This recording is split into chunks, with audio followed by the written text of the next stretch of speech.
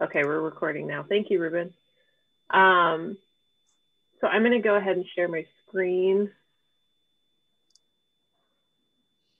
to where we were last time. Did we finish responsibilities or did we have more to add to this?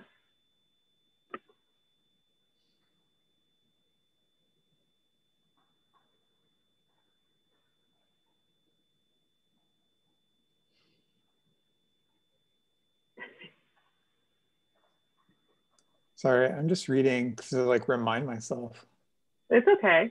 I feel like it's been forever since I looked at this document. I was gonna say, I looked at it, but I wasn't at the last meeting, so I don't know. Yeah, I'm skimming through it again just to see. Essentially, I mean, I don't know. I think we did sustaining clear communication, establishing consistent. It'd be weird if we had left off halfway through it. So I think that we probably did, but I do think we will read through this one more time before we put it out to the vote, just so that we have one, like we know it's cohesive, and two, that it's related well to the Board of Directors bylaws too. That was something we had talked about as well. I did look at the Board of Directors bylaws before the meeting, just to check and see, like, is there anything on here that we should maybe move on to the officers, just because the way we're doing officers is a little bit different than the way that the template is set up. And I think the things that we might want to add that aren't on the template are like meetings and meeting requirements. And then committees. I think we also talked about giving the officers the ability to not only create committees, but also, I think chair, I don't know if chair is the right word, but lead committees.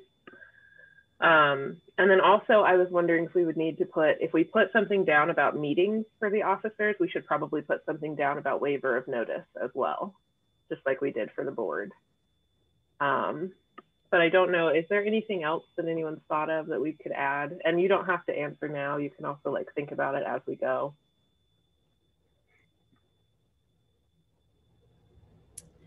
I had to piece out right on time last time, and what makes me think that maybe we didn't finish all of the last part is the last sentence just doesn't have a period on it or anything. It's just kind of like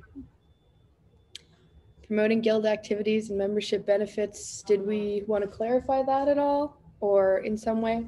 Sorry for I think it's good to keep activities vague because we, you know, we don't know. But I think membership benefits I think membership has a section called benefits.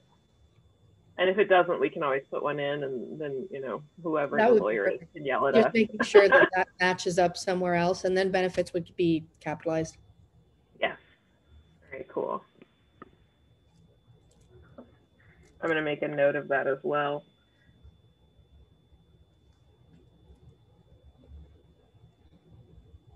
Because we do put like really heavy emphasis on being mutually beneficial. So I do think that term benefits is really a good idea.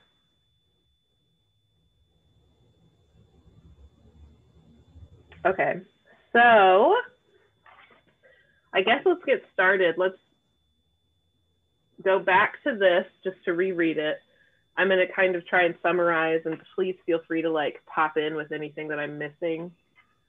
Oh, you're all right, bud. Oh, no. Anyway,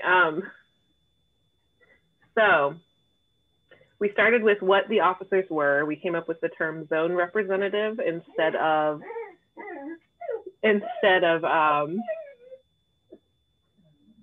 sorry. We came up with zone representative instead of regional representative because we decided we would actually section it out by time zone so that we can easily accommodate for becoming international. And also it's a logistical decision instead of a like demographic decision, which worked a little bit better. We did a bunch of like fun legal math language, so that was great. So essentially what it breaks down to is if a zone has between 7 and 10 members, they get 1 zone representative. If they go above 10, they will get 2 zone representatives, et cetera, et cetera. So that's laid out there in a word problem. And then this process is going to continue for each 10 members, et cetera. Each zone representative position is unique and can only be filled by 1 individual.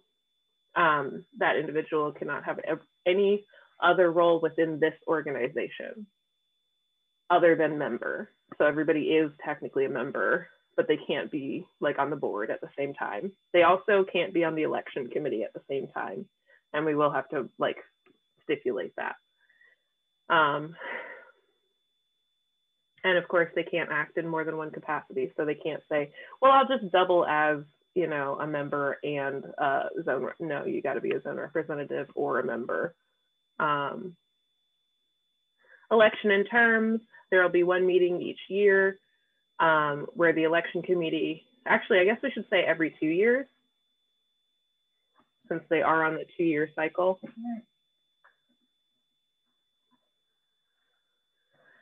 The election committee shall organize a vote, which is open to all membership, electing zone representatives. This talks a little bit about how they're elected. We do need to put in a section about impeachment. I did forget about that. And they will serve for 2 years, similar to the board members. So we'll have basically same leadership for 2 years.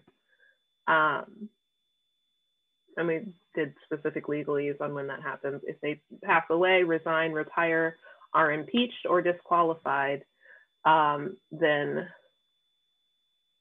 I think what we do is terminate their office, basically.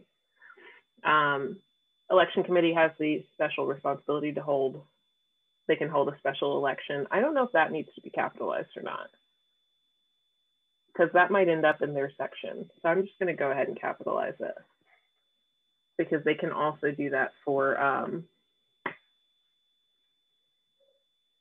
what are they called?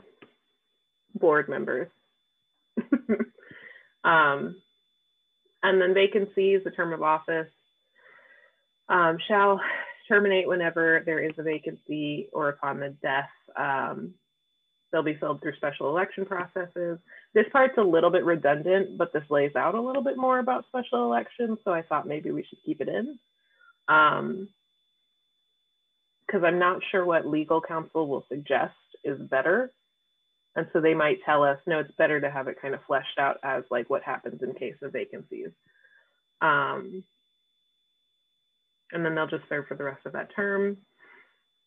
Any officer or assistant officer can also be removed by the membership upon such terms as laid out in the election committee section of these articles. So again, the special election and impeachment will be laid out in those areas. The election committee will handle all of that. Yeah. So responsibilities is where we stopped. Basically, this is just like, it's exactly like we copy pasted and then edited the general powers of the board, because in this section for the example, they start talking about what each role does. Did I scroll past it? Oh no, I'm just not there. So they start talking about like chair, vice chair, et cetera, et cetera. All of our officers are at an equal level, so it doesn't make sense to do that. So instead we went into general powers. The board is responsible for overall policy and direction of the guild and delegates responsibility for day-to-day operations to the zone representatives. So essentially zone representatives are dealing with the day-to-day upkeep of things like the Instagram, YouTube, etc., mailing list, all of that kind of stuff, the newsletter. They will be upholding the mission, goals, and objectives of the guild created by the membership alongside the zone representatives. I think actually, oh, we're in the board of director bylaws. Haha, whoops. It's the same here. Specific powers of the zone of representatives include, again, upholding the mission, goals, and objectives of the guild, but this time with the board, proposing fellow representative or board member removals, support raising the financial resources, so fundraising. But the clear distinction here is they can help fundraising, but they cannot make decisions about money without the board input. So contributing to a biennial review of the guild's performance of goals. So essentially when they come into office, they'll be doing that if that's what works best. Taking on leadership positions within teams. So that's how we started talking. We're gonna have to put a section in here that's not committees, but is teams. Or we'll have to put in both, I'm not sure. I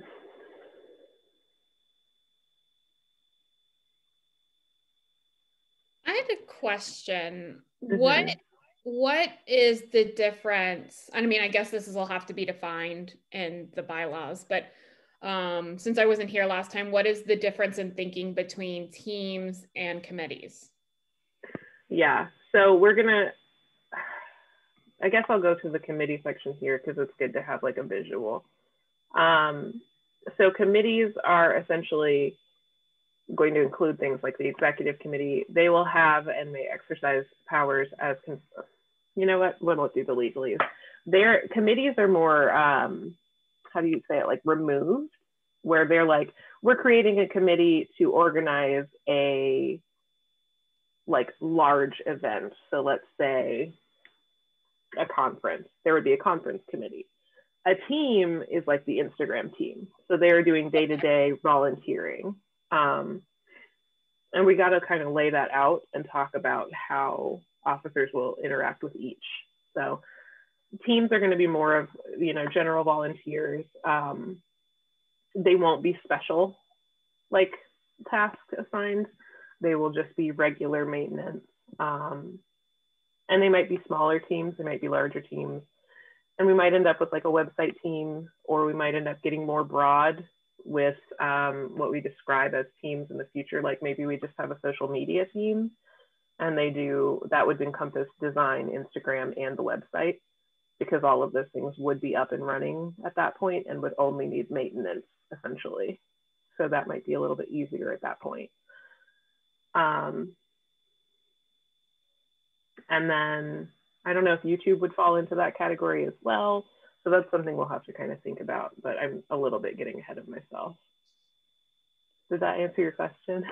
Yeah, no, that makes more sense, because one of that kind of goes along with another question I had when I was looking at the responsibilities for the officers or zone representatives, is that because they're not traditional, my big question was, well, who is going to be in charge of the finances? Because normally the treasurer, that's a big part.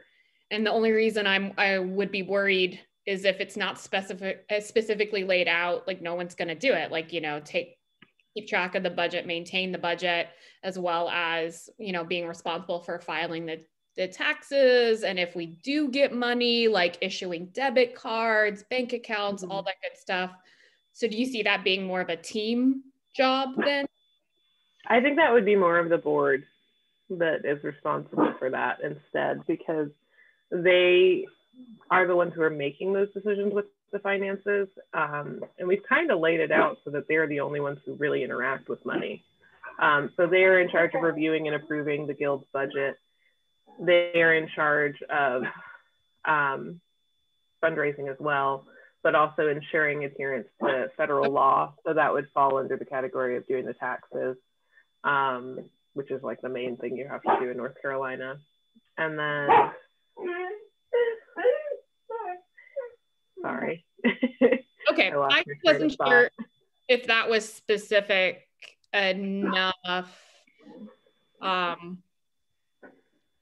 But I guess it does, it could be pretty, you can say, yeah, that makes sense. Yeah. Typically stuff like the PayPal, like a PayPal account, or issuing a gift card or holding the debit card is considered part of the day-to-day activities, and it's typically done by a staff member versus a board member.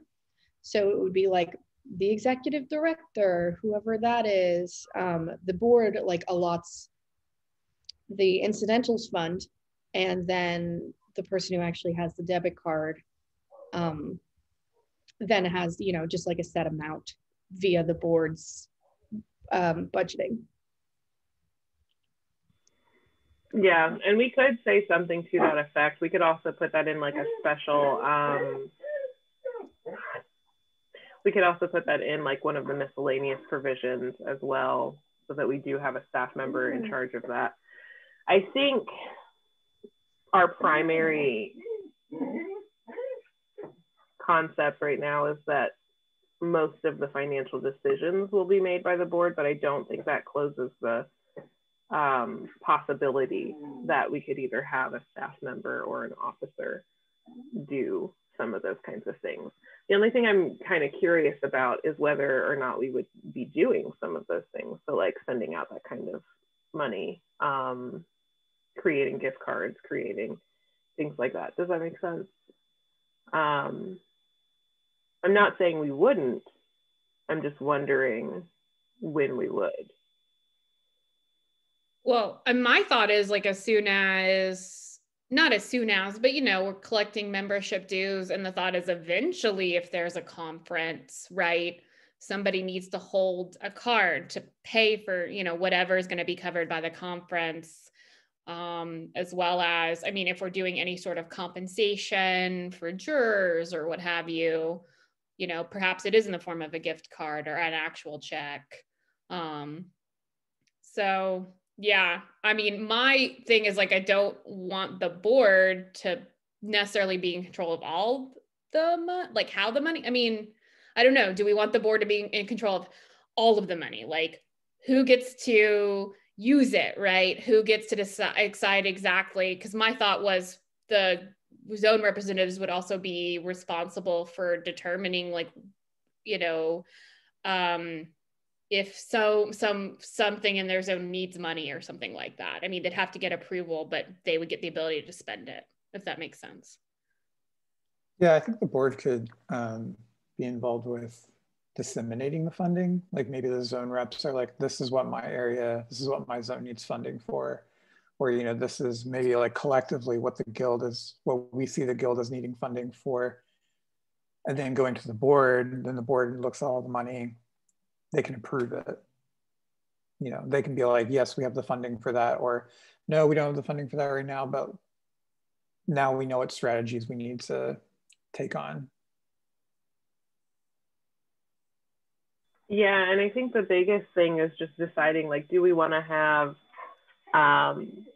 financial decisions essentially tied to one person, or do we want to have, like, essentially the board have the ability to send money through like PayPal or something? And then if we do that, you know, that kind of does make it easier for them to disseminate money to the zone representatives, especially if we are international.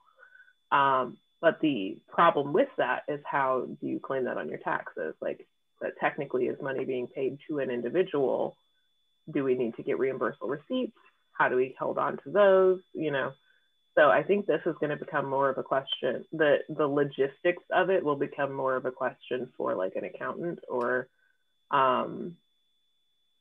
maybe a lawyer. I don't think the lawyer would really be able to help with that as much, but we can put it down in the responsibilities as like day-to-day transactions. But there is a part of me that gets a little bit uncomfortable with that idea, because it is decentralizing financial decisions, and that does come with a lot of like complications.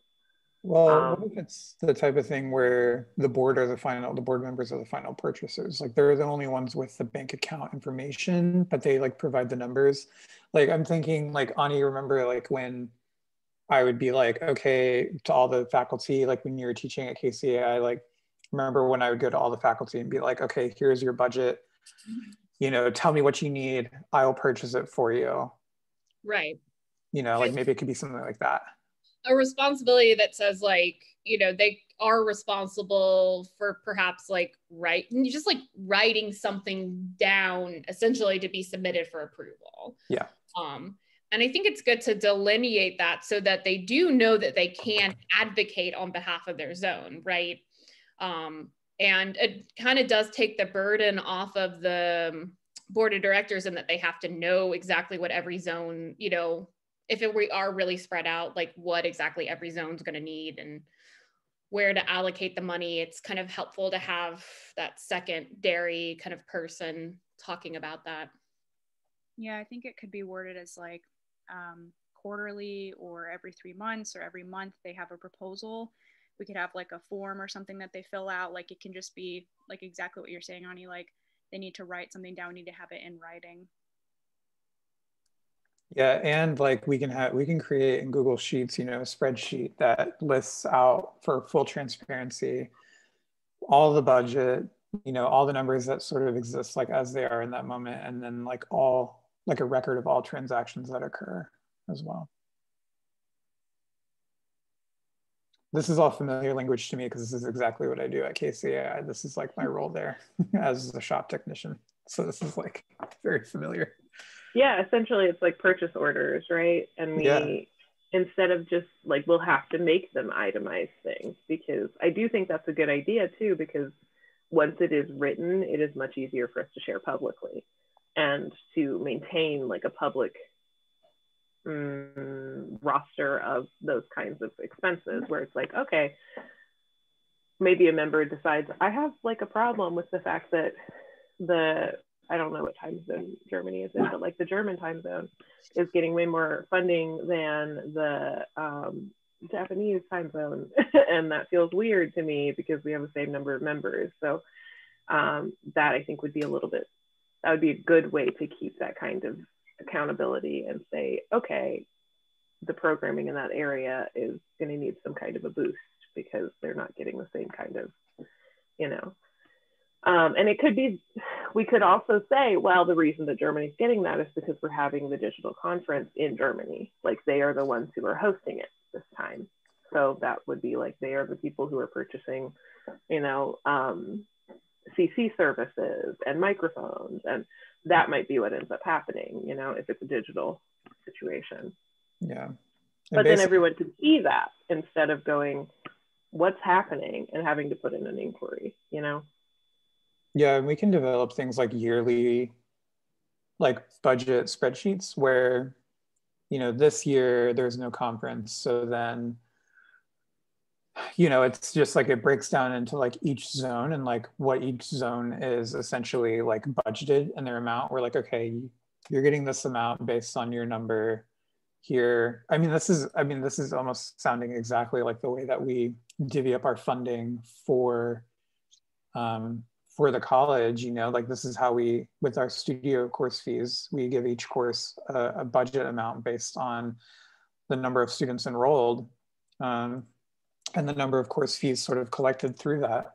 So then it just regurgitates back to the students and whatnot. And then we have usually like a little contingent and general fund section, you know, that like everybody can kind of like dip into, you know, it's like a general pool, you know. Yeah, and I was definitely thinking like definitely good for transparency, but also like an accountant would love us. Like if everything is in a spreadsheet and, you know, tracked in terms of what's spending and where it's going and when it was spent. So for responsibilities, do we want to say something like drafting request for funds pertaining to guild activities and programming subject to board approval? That sounds great. Yeah, that sounds perfect. Would somebody else be able to take over typing? I'm sorry, he's only being quiet in my lap. So yeah, I think this is a really good idea. And that way they do have like the ability to advocate for funds, the ability to say, well, the book club is really popping off, but we'd like to be able to have like a public fund for buying books for people, you know, so that everybody can participate if need be. And it would also be a really good way for them to say, well, I'm reporting a surplus, so I don't actually need, you know, this purchase, you know. So were we going to put that in the officer's document or the board document? In the officer's document, because the Okay, officers are the ones who are going to have the responsibility to request that funding. Okay, Yeah. So this is a whole fifth section. No, I think it's in responsibilities. Yeah. Okay. Yeah. Okay. And we could add to that, you know, I don't know how to phrase it, but like that they need to hold on to the receipts as well. Proper for any and all allocated spending. Proper record keeping. Yeah, I'll fix that later. Okay, so repeat it to me again. How did we want to word that? I wrote drafting request for funds pertaining to guild activities and programs, subject to board approval.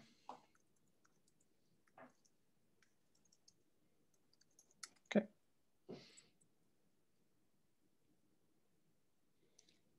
And then I suppose we could add something about maintaining accurate records of all money spent in,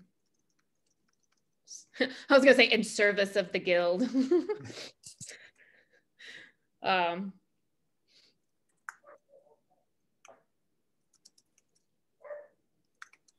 Should we actually like clarify that officers would be responsible for assisting the board in maintaining those transparent records?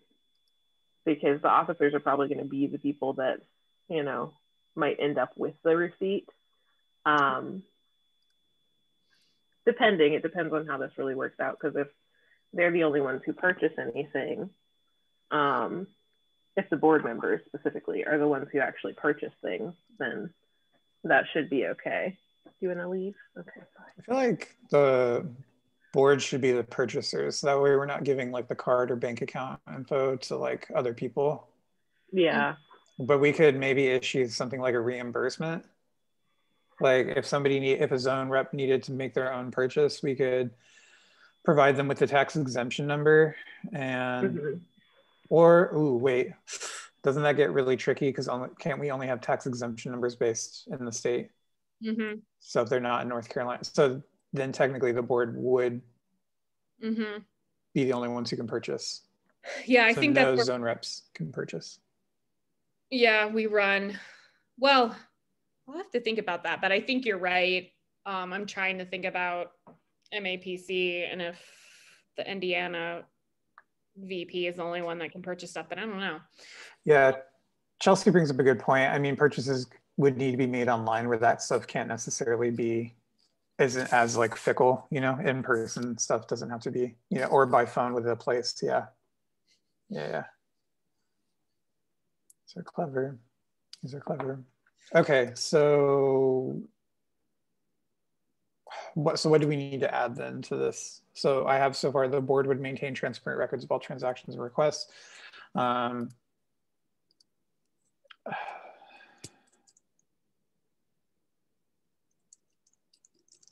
And would be primary purchasing agents, but can extend rights. I don't know to zone reps. Okay, let's see. Yeah. Okay. I think the board would maintain transparent records of all transactions. I'm just writing real quick.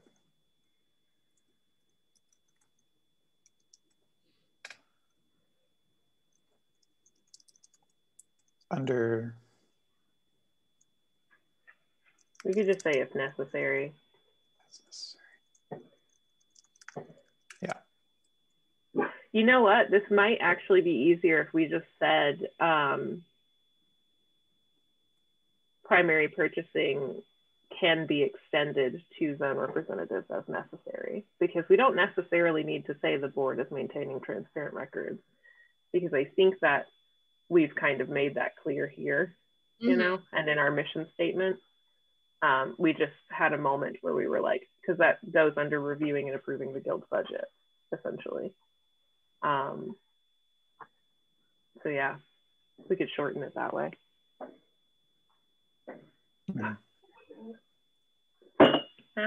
Sorry.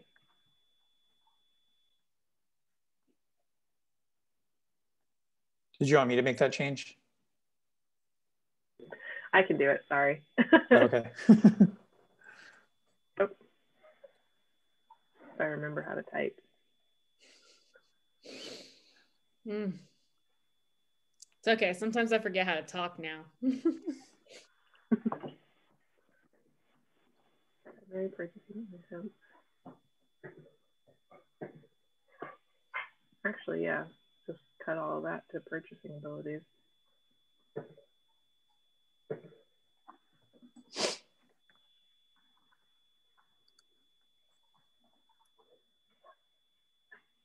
And instead, I'm going to say at board discretion.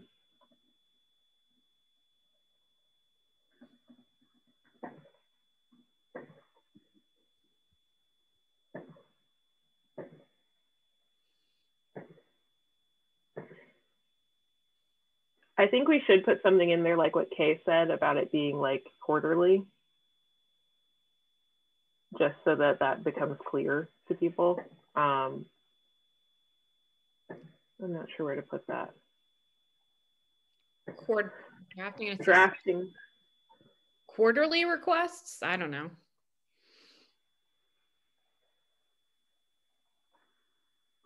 It could just be too that we have quarterly rounds of requests that are accepted. That way, like maybe certain zones don't have requests that they need to make 4 times a year. Maybe they need just like one really big purchase in the year. Yeah. And that's like kind of it. So it could just be like, this is a round of proposals being accepted. How would we phrase that? That proposals are accepted X amount of times a year within this time frame, and the board will be like looking over the proposals only during. I don't like to structure it that way where it's like so rigid, where it's like we're only going to be looking things at that time, because I think like unexpected things come up. So maybe, I don't know, maybe quarterly isn't right. Just some sort of language about like there will be like open times and then sort of like emergency or like urgent times or something. There is a loophole in the way that we've already written the phrase purchasing abilities may be extended to zone representatives at the discretion of the board. So that could go ahead and kind of address what you're talking about, where, you know, you can come to the board and say, 911, I need like $35 for this purchasing software and I didn't realize that I did or whatever. And then they can just say, yeah, go for it. Yeah, I mean, I like there being some sort of structure just because when you know you have a deadline coming up, you know that a couple weeks before, like a month before, you need to really start planning and thinking about those things. So rather than it always being like a hustle and a scramble, they'll know that there's like a date coming up, but still give you the possibility for the rolling basis type thing. Yeah, well, let's see. How often do board members meet again? Is it twice a year or 4 times a year? Because we could just tie it to the board member meeting. Yeah, you're right. Where is the thing? There it is. At least twice a year. So maybe we do that. Yeah. Yeah. Okay. Because isn't that kind of like how Arts KC was with their way they distributed their grants? Didn't they have like 2 periods a year that they would issue them? Yeah.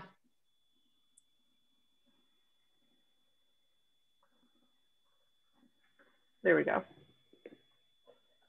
I think that probably satisfies both requirements because it gives a little bit of wiggle room, but also has, because that is very true, especially with finances. It is good to have it in your mind, like, okay, I need to get this done. Because sometimes it takes a month for you to realize what's going on, you know? Yeah, like as a zone rep, you'd have to like check in with all your people in your area and do like a lot of field research. Yeah, and say like, what is it that you all would like to do? What kinds of, you know, funding do you need? Do you want to do? Because different zones might have different focuses. They might prefer to do like exhibitions with their funds. They might prefer to do book clubs with their funds. They might prefer to do like funding a podcast from a certain region or something like that. So that'll all kind of be different. And then of course we'll have eventually one zone representative that's, or one zone that is running a event of some kind. So I think that's a good idea. So with that, I think, do we need to add anything else here for their responsibilities? I mean, to me, that was the only one when I was reading this earlier that seemed left out, like financial responsibilities, because I was looking at, you know, in my mind, at least when we're creating the zone representatives, they're all the same. So are we hitting all of the traditional responsibilities at least? And I think, yeah. Yeah, that's a very good point. I was like, that would seem to be the only one that I was like, well, who's money? What about, oh wait, is there, I can't remember, did we have one about meetings? Like the zone reps also need to be attending meetings too? So I figured we would actually make that a separate section. Okay. And give them the same kind of like, there's a certain number of meetings that must be held with all zone representatives per year. And then maybe we say all zone representatives should go to the board of directors meetings. Yeah, or as that's many what I as was, possible. Yeah, like full member meetings where like a roll call happens. Mm-hmm. So we stopped at taking on the leadership positions within teams. And then we also talked about clear communication between all of the, we're essentially zone representatives are the communication between the board and the membership. They also need to communicate with teams and committees. And then establishing consistent and appropriate roles, routines, deadlines, and communication with the specific team ascribes to the individual zone representative. So I think maybe the next thing we talk about is teams or meetings. Which would we rather kind of go into? I think meetings. Mm-hmm. I feel like that's a big section. Okay. But also, I mean, like, it's just important. Yes. So while I format.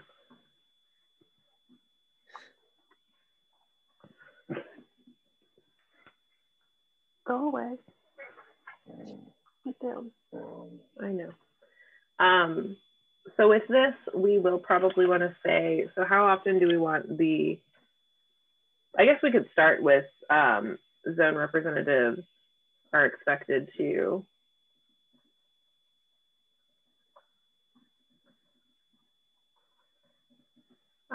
attend board meetings. Is that all Well, they, meetings or just like the yearly one? I think just the yearly ones. So I agree. Yeah, I can't imagine that they would like have to go to every single meeting that the board puts together.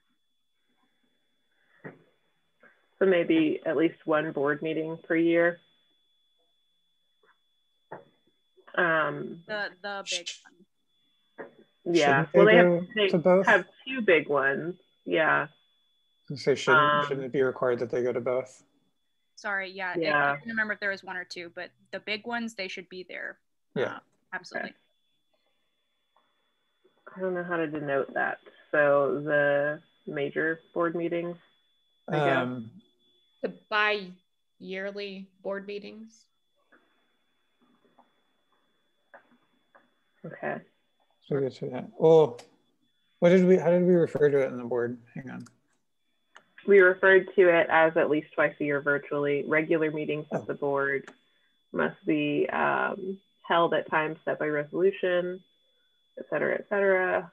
Then special meetings. So I guess we could say regular meetings of the board because special and regular are different.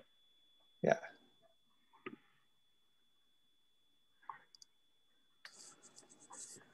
Sorry, I was just like thinking of like how we worded it and I was thinking about consistency.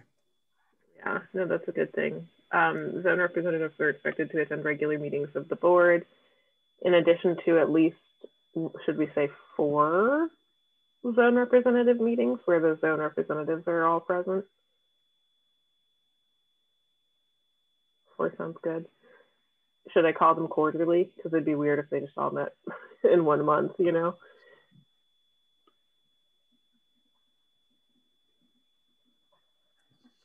quarterly.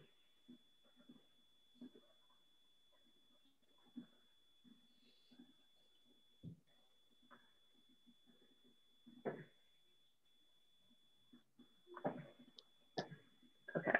Do we have a set date that they all need to meet, or?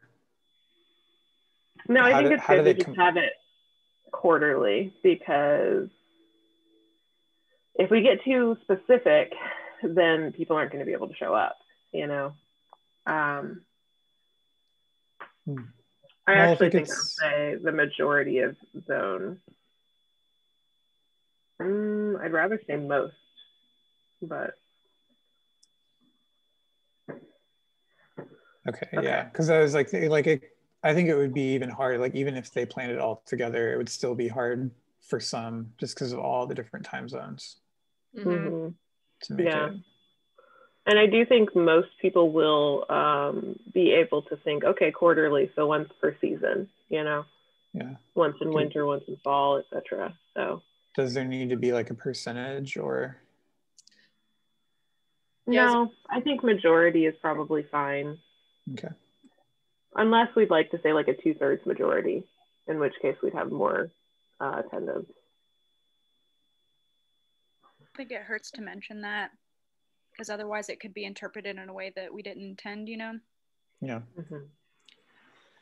And then there should be some sort of record. I mean, like, who knows? Well, I don't know. I mean, like, I guess this is like our future now. Like, this is what we're doing now. We're on Zoom and we're recording it, but there has to be some kind of record of the meeting, whether that be a YouTube video or a recording the minutes. Yeah, that was the only other thing I was thinking too, is if there's no secretary, right, who's recording the minutes. And then I was like, well, maybe we just say all meetings must be recorded. And that is our minutes, and acts as meeting minutes or something. Right. I think that's probably the best way to do it. I am going to add. Yeah. And shared to the membership. Is that in this? I don't know if it's in the board of directors one. That's what's my other question, is if we include that. Well, if it's not in the board of directors, we literally can put it in our miscellaneous articles. Oh yeah. And say all meetings will be recorded and have closed captions and be, you know. If it's video, yeah. Yeah. Yeah, sounds good. I have a thought about this. So I don't know if I want to make sure that the meetings are accessible to people in other ways as well. And sometimes watching like an hour-long or 2-hour-long YouTube video isn't always that, or even reading the transcript. So I think that minutes, like handwritten minutes, are still a really good idea. And in terms of not having a secretary or like one person that's responsible for it every meeting, it could be on a rotating basis. Since they're only meeting a few times a year, it's like, okay, you know, Johnny, you do it this time, and then next time it'll be Sarah, and then the next time it'll be, you know, whoever else is in attendance. And I just want to make sure that it's like as accessible as possible to people. So what we could actually do is, so Zoom creates a transcript that actually says people's names next to what they are saying. And it literally is a transcript. I just send them to Ruben to upload as CCUs. And so what we could do is just have somebody literally edit the transcript and then make that publicly available, because that cuts out a huge body of like transcript work is super involved and takes a really long time. And so essentially they just be waiting for the YouTube team to finish their edits, or maybe they would do the edits first and then send it on to the YouTube team to CC. The big problem is like seeing, okay, well, how can we do this as fast as possible so that it's accessible as immediately as possible? And then Ruben also said something about language. Sorry to kind of move on, but I did want to address that. It's going to get really complicated if we are concerned about language this quickly. I will say that different zone meetings might happen in different languages. So again, going to like Germany, they might say, okay, well, at our meetings, we'll have to decide, like, do we do German, or there's probably parts of Belgium that are in that time zone. I don't know, I can't remember maps. But there's probably other countries that speak a different language that are like, German's not super accessible. So I think that's something that's going to have to be determined by zone representatives at the time and based on the demographics, because it gets a little too nuanced, especially when you get into densely populated areas like Europe. Because for us, it's like, well, you know, for most of the US, it's going to be English, as well as Canada, it's going to be English. And we're the ones who are in that, you know, stripe of the time zone. And then in most of the, you know, South Americas, it will be Spanish. There will be some Portuguese speakers, but, you know, it's a little easier for them than it would be for like, if we were in China, or time zones that have both China, Korea, and Japan. Then it's like, okay, how do we, you know, subtitle those? So I think that's just going to have to be up to the membership in those areas. Maybe that's something that they can request funding for, to like hire translators. Mm-hmm. Yeah. Or perhaps like the YouTube team or whoever is making this available to the membership can also provide copies, right? Like we are able to distribute it in multiple languages at once, right?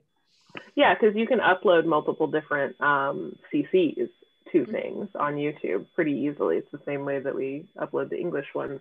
It's just a matter of like, are we going to be able to pay somebody to do translation work? Because that's very labor intensive. So I think that's a little bit, that's not something that should necessarily go in our bylaws.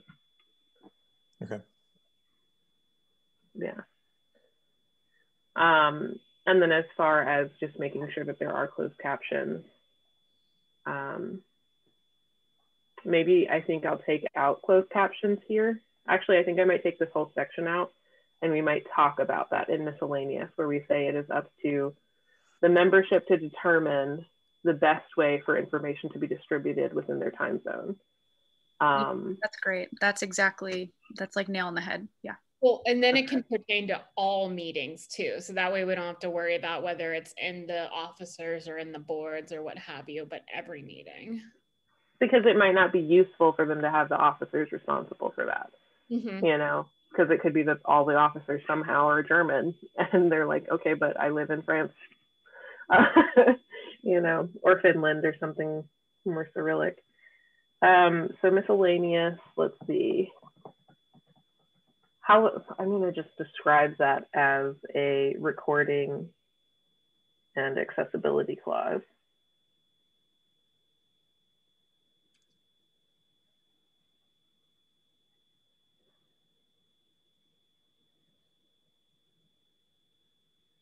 And that way it's easier for the membership to address the problem. If it does become a problem, if they're like, I can't access these meetings and, you know, certain zone representatives are not helping with that, then that gives them the ability to say, okay, this is how we, you know, edit that or change that. So I'm just going to erase that. I am going to keep that it is a virtual meeting because we do need to say that. And then at which 2/3 majority of zone representatives must be present. And then what else should we put for meetings? I think in the board of directors, we talk about special meetings. Any meeting of the board, oh, we should just copy paste this part actually. And then I'm gonna copy paste all of this and then we can kind of edit it from there.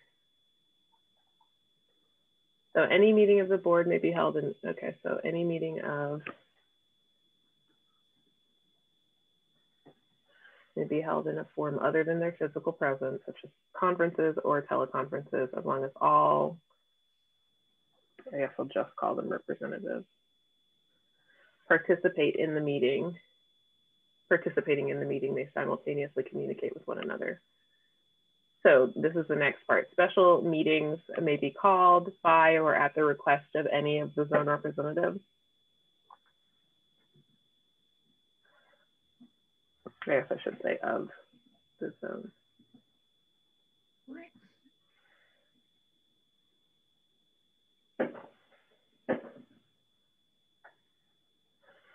Notice must be given at least 2 weeks in advance. I do think that's still a good idea. by any usual means of communication to each member.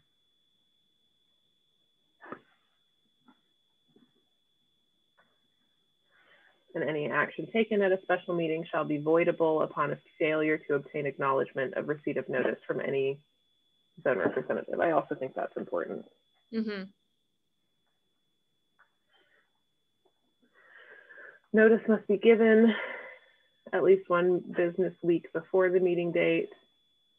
This was to the zone representatives and the membership. That would be kind of redundant. So instead we could say, just kind of swap it around. So it says,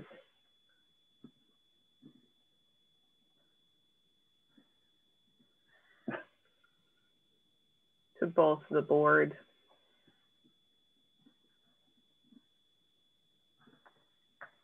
and the membership. Mm-hmm. Action on specific items can be taken by the board through unanimous written vote. I feel uncomfortable with that when it comes to zone representatives. I don't think their actions should be taking place in writing. We mostly put that into the board so that they could make financial decisions more in a streamlined, effective way. But I don't think that the zone representatives have any action that should be taking place in that way. You know what I mean?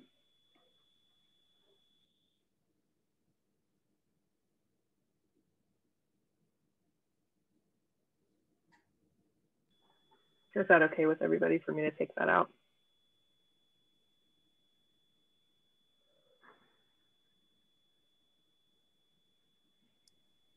I mean, if they're making decisions on behalf of like their own zone, I think it makes sense. Otherwise, just to make the meetings productive and make sure they can get things done within their zone that they need to get done, I guess I don't really understand. Yeah, I think it should stay because it doesn't affect the entire guild. It will just theoretically affect their zone. Or am I misunderstanding? Well, so the zone representative meetings would have all of them present to vote on things that pertain to all of the guilds. I see. Zone representatives on their own, I do think, should have that ability, because that falls under line of like team membership and like working with teams, but also just generally, like you don't need to get written permission from everybody to make a drafted like purchase request or something like that. You don't really need that because that only affects your zone. Or to say, oh, I'd like to start doing this. You don't necessarily need your zone. I don't think you would need zone representatives to agree with you to have you be allowed to do like a book club. I think you should just be allowed to do a book club without meeting with anybody or talking to anybody, you know? It's whenever it starts to cost money that it's like, okay, now I have to ask the board, you know? But I do think it's important for the zone representatives to meet because they might be talking about like guild-wide events, you know, and who's going to be taking over that. That I think does require them all to meet. They might be talking about guild-wide programming as well. So like meet our members. Do we keep doing that? You know, do we put money into it? Are we able to give people, you know, financial compensation for that? Those kinds of conversations. Those are the ones that make me uncomfortable to happen in writing. You know what I mean? Because that's less of a public forum than the recorded meeting. I mean, so you see the meeting as more of a way of communicating with each other rather than needing to vote on anything. Yeah, or they will meet to vote on things that are like, let's say I'm a zone representative for EST. And I've been talking with other zone representatives and I'm like, you know, I really think personally that it's time for us to have an in-person conference or a virtual conference or something. I need to get the other zone representatives in on that, and they need to be able to like vote on programming for that, or vote to have a committee, or vote to, you know, we do need to have that kind of a conversation. that I think needs to happen publicly. But if I'm like, hey, you know, a lot of people in my area have said that they would like to have an exhibition, but I don't have to pay for anything. There's no money involved. It's just going to be like what we're doing now with Rise and Pull. I don't think that has to go to these meetings. You know what I mean? That's more under the category of like everyday behaviors of the guild. So I think that's kind of the delineation that I have. Is it going to involve all guild members internationally or nationwide, however we end up deciding to be structured? Or is it just going to affect the members in my zone, you know, and it's free? Because in that case, just I feel like you could just do it, you know, like have your members vote on it and then do it. Does that make sense? I think so, yes. I guess where I'm curious is, do we need to decide, like lay out something about how decisions are made, right? That, I mean, does it say, I'm sorry, I only looked at the the responsibilities for the officers like this morning, but does it say like how they decide things, right? And include the membership? I know, I hear you. I know. And then, but does it, you know, and then, okay, great. Now I lost my train of thought. I gotta let them outside. I'll be right back. I think that's a good point. Like maybe we should elaborate on that in the miscellaneous or something, because I think just saying like, does it align with the mission? Because that seems like the most basic thing to go towards. Like, does this event that I want to do align with the mission? Maybe that could be expanded upon. It seems like it does need to be addressed at some point, though. Yeah, I think that is something we should just let up. I'm going to let that up to you all, because I think that is a conversation we need to have where, you know, what do the zone representatives do together? Because I just presented something that came off the top of my head. I didn't have like a plan for that. And I do agree, like it is important for us to talk about, like, do they have to meet to vote on things and to vote on programming, or do they just need to meet to say, hey, I'm tired of being in charge of this team? And what we've been doing now is the interim board has been meeting bi-weekly to update each other on what the teams are doing. A lot of that is because we're creating a lot of programming right now. And so maybe what it is they have to meet before they can create new programming. Maybe that's our line. And then just like regular, like we don't need to meet to say, oh yeah, meet our members is just still happening, you know? I think it would be just like, do I have a proposal? And then just deciding whether or not the zone representatives are into it. Because we don't really do formal votes right now. We just kind of talk about whether or not we think it would be a good idea. But that's because there's only 5 of us, you know, and we are the board and the officers. So I don't know. What do you all think?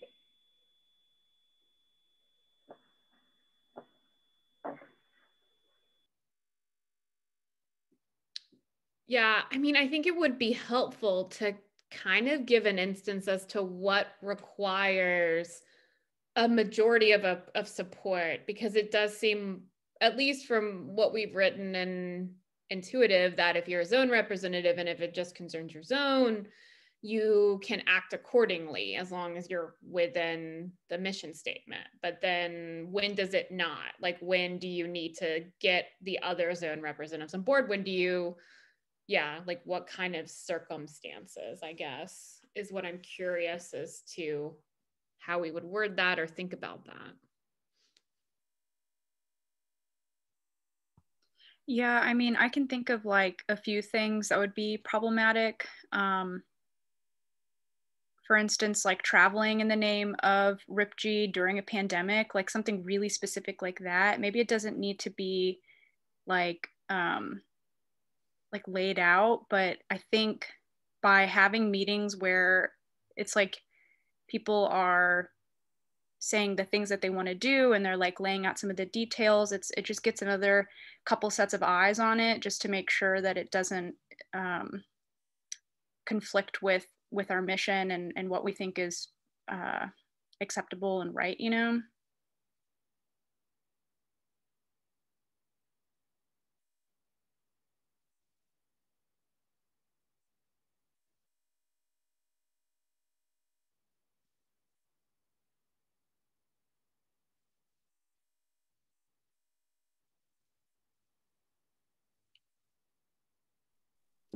Or maybe we don't, I don't know. Maybe we don't need to be this specific. Like, I'm just like, maybe, you know, meetings, regular meetings, zone representative meetings are about communication, deal, you know, discussing like team organization and things like that. And maybe we have a section for special meetings where we talk about what those are and what that might entail. Because it seems like if it's something that needs a lot of approval or a lot of all of this like cross working, it would be more of a special thing than a regular meeting, but I don't know. Maybe that's not at all. I don't know. My brain is starting to hurt a little. Sorry. No, I'm with you. I'm definitely with you. It's hard to like think really abstractly about this considering the structures like just now, you know, like we're building it as we go. So I'm trying to think about even the way that we're functioning right now, where like, the interim board members like have a group text and we're also really involved on Discord and there's just like tons of communication. I think that's like really important. And I just don't want to lose that, you know, I just don't want to lose it is all. Yeah, and I think you both made a good point. I mean, if we tie it back to the responsibilities, what responsibilities could be addressed at a meeting, you know, that we've explicitly stated. Checking to make sure we're upholding the mission goals and objectives, that can happen there. Mm-hmm. Proposing fellow representative or board member removals, that could happen at those meetings as well. That's obviously not going to be something we do via writing. That's uncomfortable, you know. Mm-hmm. Support raising financial, like fundraising meetings, that's something that it makes more sense to do in person, you know. Contributing to that biennial review, I think, is also something that would need to happen in person. So I think Ani is right in that we might be getting too specific with the usage of the meetings, because if these things need to happen and they're the responsibilities, they're going to happen face to face as we are, you know. They're not going to be something that, you know, happens just on a private chat, because if it does, then that's violating transparency. So maybe that's something else we add here, is not just clear communication, but transparent communication, so that people understand you should be recording your meetings and uploading them. You should be talking to these things about these things on, you know, if we keep up with Discord, we should be talking about it publicly on Discord or publicly in these meetings. So I think that's a good idea. I do think like the leadership positions with teams is something we can separate really easily from that, because like Kay and I, we don't have in-person meetings to talk about what we're going to talk about in Incorporation, because it's not necessary, because we know, you know, we have a schedule and we send each other messages publicly or not publicly, but generally speaking, publicly. Instagram, we try to make the messages public through Discord, but we don't necessarily meet with our Instagram team. We just message people through Discord and say like, hey, can somebody do this? So I think maybe that is the model that we will be passing down, and that model might not be sustainable in the future. So if we become too specific, we might be trapping people in a model that's not capable of growing, you know? Yeah. So I think maybe we just leave it at this, and we remove this section so that nothing can happen. No actual action on specific items can happen written, you know, in a written form. That way they have to meet in person or do it through Discord. Okay. Does that feel good to everybody, that decision? Before I move on. Chelsea says they're still on the team to lay out a clear path to amend the bylaws. Yes, yeah. And that I think is going to be in the, I should finish the statement for people who are watching. So laying out a clear path to amending the bylaws so that if the organization needs to change, flex, or grow, they know how. Yeah, I think that's a very good point. And that's also something that's going to be in our, I think it'll go in our miscellaneous provisions. So, okay, so this is essentially it for meetings. Yeah, I think it does too. It does fit well with our meeting. So then our next section is teams, and that's going to be a big one.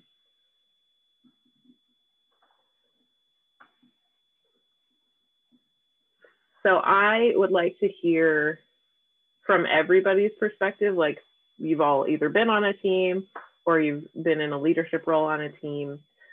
What do we need to put here?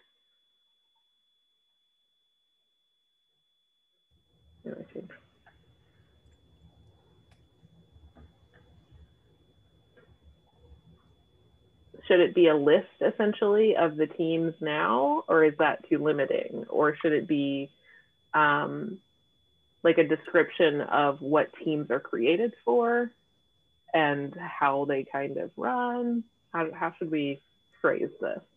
I would think include, oh, sorry, go ahead, Chelsea. sorry. I would include the what teams are, why they're created, the current teams we have, a process for creating a new team or dissolving a team. For instance, we will not need to have an incorporation team once we're incorporated. Yeah, I agree. I was thinking something too along the lines of like, what is the general definition of the teams, and then like how are they formed, just like Chelsea said, and then going ahead and kind of like listing that, like what exists like in its current. Right, like the social media team is something that we're always going to have as an online organization. So spelling out what that is and what they handle. And if we break that down into this team is Instagram, this team is YouTube, are those different teams? Is there one day where people don't use YouTube anymore because there's like 4 ads before every video? So should we not be specific about platforms that might become outdated? Yeah, I think that's a very good idea.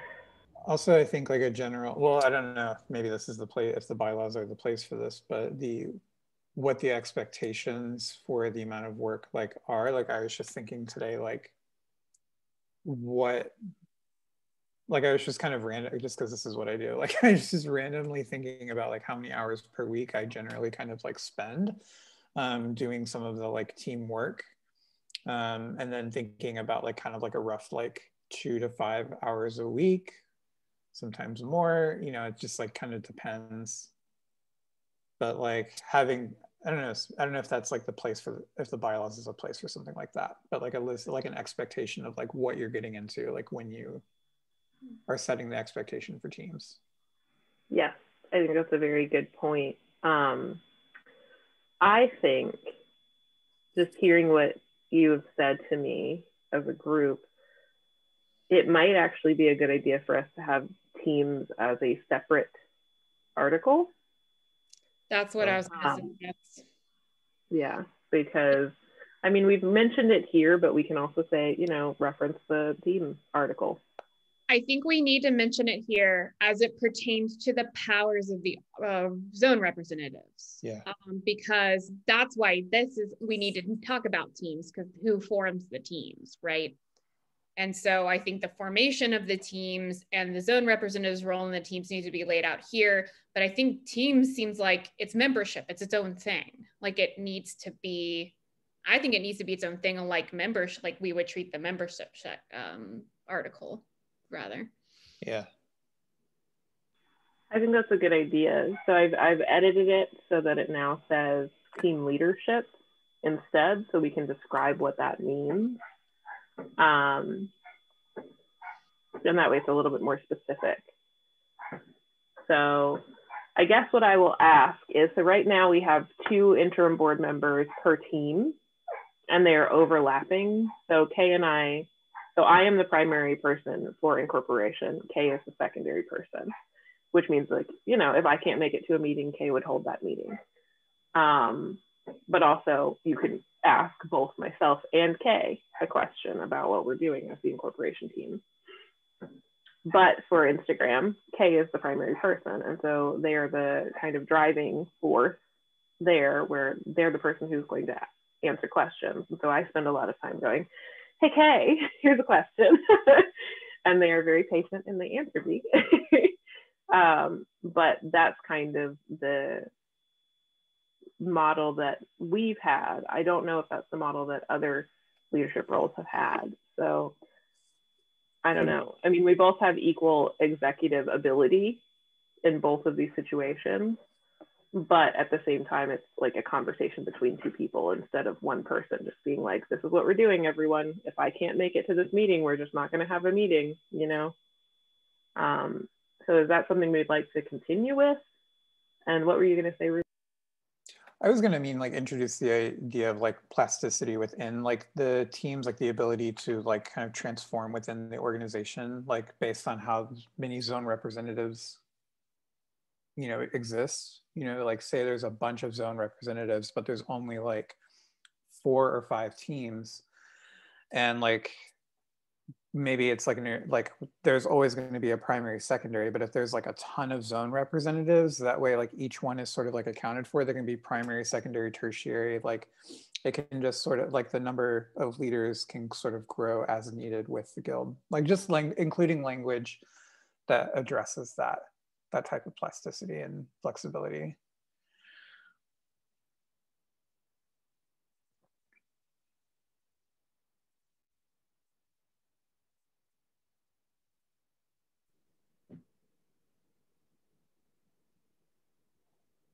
Okay, so we can kind of keep with that. Sorry, as you were talking, it occurred to me that we might also want to say that officers, our zone representatives, are the ones who get to reformat the team without necessarily having to go to the board or waiting for like an amendment to the bylaws. I do think that would be good, especially since we're a young institution. Yeah, I know. Get down. Get down. You'll be less sad if you don't look. Sorry.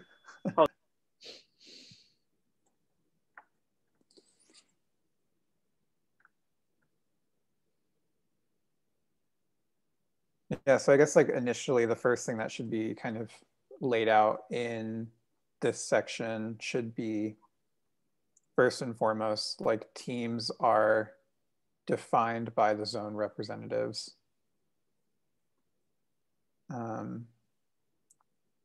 And can be like shaped and reshaped at the will of the zone reps, at the need of zone reps.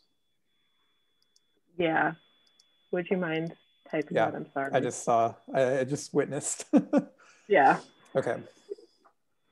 Yeah, I think that's what's really important for this section is like, where do the teams, like the teams are coming from the zone representatives, and then they're able to adapt to the needs of the membership. So as far as like an Instagram handle for RipG, there would be like a main Instagram, and that would be our only Instagram, correct? Like there wouldn't be like zone RipG Instagrams. That would be like, that's a no, right? For now, for sure. Like if we get to the point where we've got 100 people on the East Coast, they might start wanting their own Instagram, and that would be something they'd have to like talk to the zone representatives about, you know. Then I but think for now, for sure, just one. Yeah, that should go into this document also, just to make it like real clear. And I know we're like vaguely mentioning that with what Ruben is typing out right now, where it's like the ebbing and the flowing. So I guess maybe it is there. Yeah. Yeah. I think giving them as much flexibility as possible, especially in the early days, is a good idea. Because I think it'll really give people the ability to say like, okay, we really need to, you know, especially if they start having a book club and the book clubs really take off. I don't know why I'm harping on book clubs specifically, but as an example, that really takes off. It may be that we now need a book club team, you know, just to kind of structure that or whatever, you know, or events we might start having more and more just social events, and we would need something for that. How many zone representatives need to lead a team? I think at least 2. I think that's a good way to do it. That's a good question. We say at least this many, you know, at most. Maybe we don't say at most. I don't know. A minimum of 2 zone representatives shall be required to lead a team. Yeah, that's perfect. Where are we standing now, bud? And then do we need to define what leadership looks like, or is it just enough to say development, implementation, structure, and organization?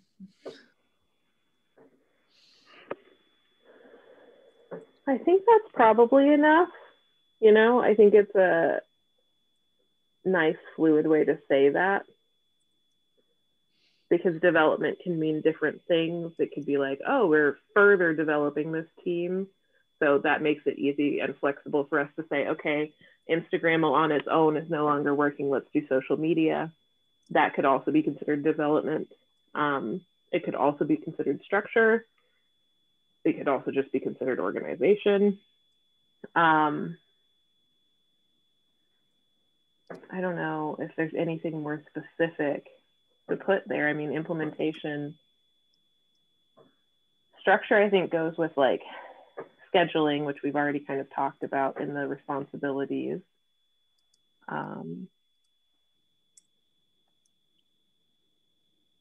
Yeah, I think that's enough, but I don't know if anybody else disagrees. Well, yeah, then my next thing was like, well, then are we almost done, right? Is it enough here to say how they're organized, or essentially like how the zone representatives are involved and their, you know, inception, and then the, you know, the minimum requirement for a team in terms of zone representative leadership? Like, does there need to be anything else in this section? Because again, in my mind, we're having a whole other article that lays that out a bit more specifically as to actually what the teams are. I think, I don't know, we could put something here, stop looking at me. We could put something here about, not impeachment necessarily, but about like shuffling team leadership. Because that is something that, you know, I would like it to be possible for, I mean, 2 years is a long dedication. If somebody is like trying to have children or has children, or, you know, even with like COVID-19, there might be something like this might happen again. I hope not, but you know, it might happen again within the existence of this organization. And if somebody says, okay, I can't be in charge of this specific team anymore, like social media is constant contact, you know? Transference of leadership to other zone representatives, as well as removal if someone needs to be removed. Yes, and like when would that happen and where would that happen? So would that have to happen at the meetings? You know, a full zone representative meeting would have to be occurring, you know? Mm-hmm. There's a better way to say that, I'm sure, but like at least 2/3 of the zone of representatives must vote on that, because I don't know if that's necessarily something that like the general membership needs to be involved in. I don't think the general membership should be able to determine whether or not somebody can continue to commit their time, you know?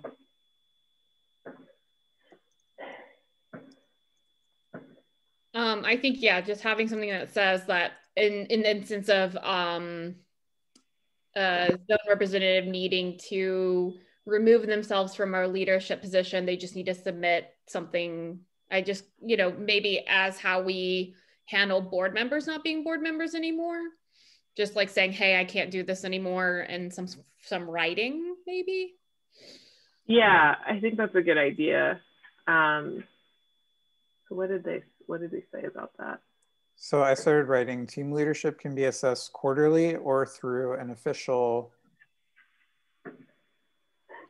and that's kind of where I'm like, oh, what are we calling it? Yeah.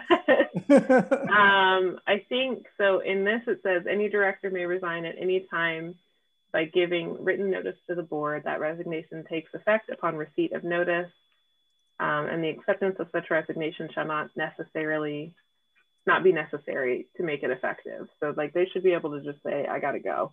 Yeah.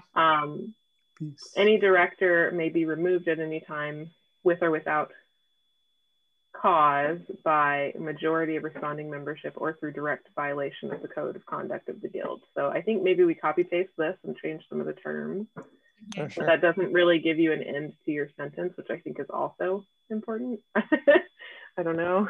We can just merge what we have. Go ahead. Do you already have it copied? Okay, cool. Yeah. Okay. And then the one thing here is I don't think this should be a special election affair. I think this should just be somebody within the zone of representatives because they've already been elected. You know what I mean? Every zone representative has already been elected. So I think instead they should just volunteer. A volunteer from the representative zone, the zone of representatives, volunteer, maybe will be assigned to fulfill that leadership role. Yeah, I think it should be a matter of like, it gets brought up to all of the zone of representatives, like, okay, let's say it's me, Becci has resigned as an officer or even just as a leadership person, you know, as a person with a leadership role, who would like to fill that position amongst us, the zone of representatives, you know, because I think it's important for people to be able to advocate for their own skill set. Yeah. So I'd have a volunteer. Okay, I gotta write this down. Yeah, my brain also. So is this also saying? Is this also indicating that we need to have a code of conduct written? Yes, we will have a code of conduct written.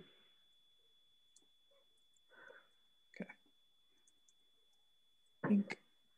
I mean, it makes sense that if you violate the code of conduct for members, zone representatives, or board members, it would apply to your team leadership. Mm-hmm. Yeah. And then we also should, I guess, lay this out.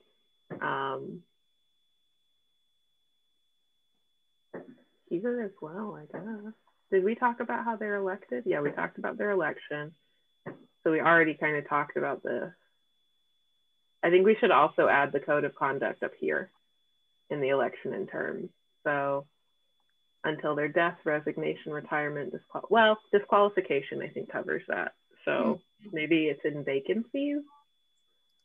So they can submit resignation as a board, or sorry, as an officer in writing to the board. Vacancies are then filled through a special election process. Okay. Any officer or assistant officer may also be removed from office so I guess we should change that to representative.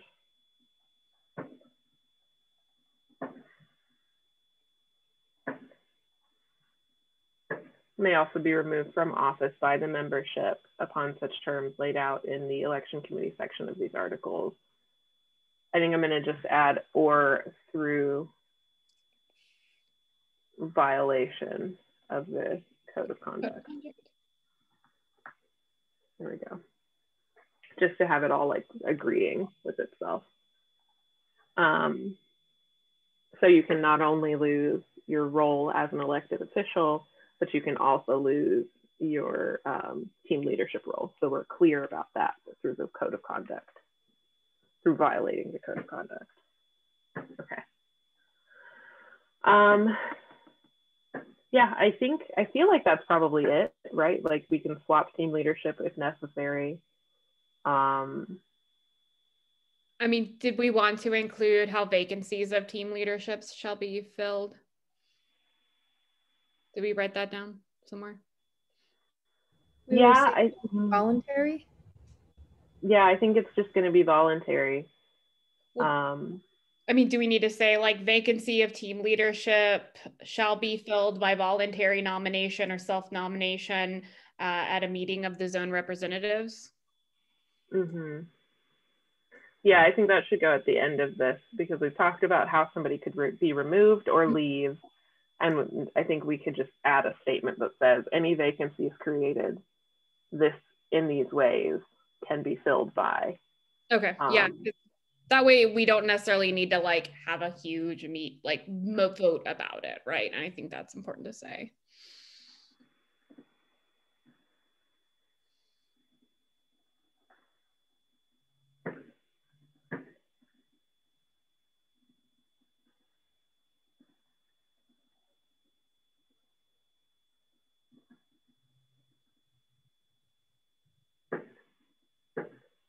Another or a different, which is better? I think they both work, right? What's the rest of the sentence? Through, yes, that would be helpful, right? The self-nomination of another board or zone representative. So, Another's fine. Okay. Okay, cool. So that's team leadership. The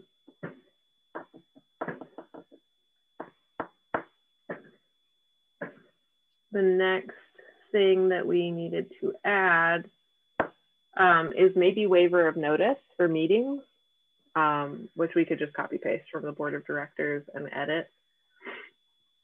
And that was, again, just about like, you know, if you basically say like, I don't want to be notified, I'm not going to be able to make it or whatever, you can waive notice of the meeting. And that way it's not a big deal if you say that you don't have notice. Mm-hmm. Because the way that we typed out meetings says everybody must be notified. So you can waive the notice and then we're not in trouble.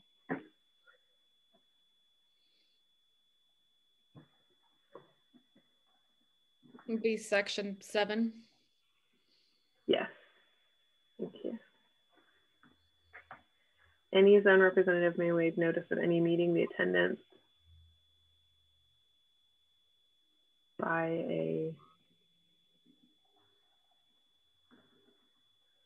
at a meeting shall constitute a waiver of notice of such meeting, except where a zone representative attends a meeting for the expressed purpose of objecting to the transaction of any business because the meeting is not lawfully convened. Okay. Yeah. Can't hold secret meetings without me. Exactly. Any zone representative may object to violation of notice within a 2-week period after said unlawfully convened or called meeting through virtual or written means.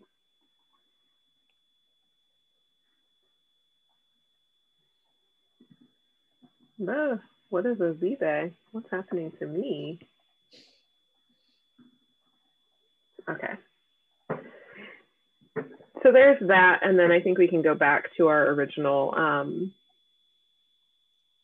Dealey Bob, our template. So we've gotten through all of this kind of information. Treasurer, secretary. Or do we need other officers? We're only going to have one form of officer. I didn't think so. Yeah. So I guess it is surety. I'm not really familiar with what surety means. Okay, good. I was about to ask that. I was like, I didn't look it up. I meant to look it up before this meeting because like that, I saw that when I was reading through what we're probably going to be doing today. And I'm like, oh God, what does it even mean? Yeah. I looked it up, but I kind of didn't get it because there were different definitions. So a person who takes responsibility for another's performance of an undertaking. So sometimes in appearing in court or the payment of a debt. Yeah, that confused me. And then money to support an undertaking that someone will perform a duty, pay, like a guarantee basically, or the state of being certain, which is what I thought it was. We're super sure. Yeah. So a surety bond or guarantee involves the promise by one party to assume responsibility for debt of a borrower if that borrow, and that makes me feel uncomfortable. Well, because it's usually like if you have insurance, that's what a surety is. Like if they assume responsibility for paying for the structural damage because they are your insurance. They are a surety for you. Okay. So I think we probably don't want that because I don't want the officers to ever have to pay for anything.